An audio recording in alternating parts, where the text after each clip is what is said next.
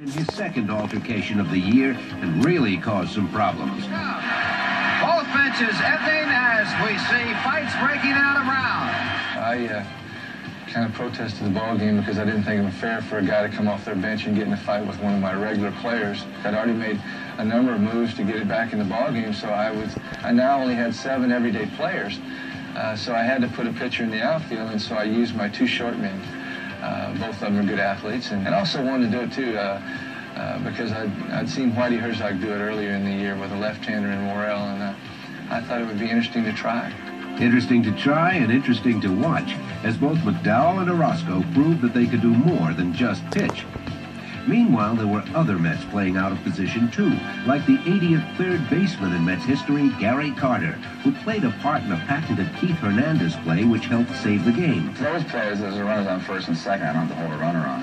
And that particular play, it was a pitcher that was just called up. He's probably nervous to death. I just more or less took it for granted.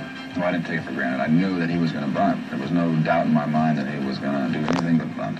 He did, and I went right there on top of the play. He didn't get it down the third base line enough. To get it by me, they have to hit it hard down the third base line, and I take that away, and it's an easy 2. After Keith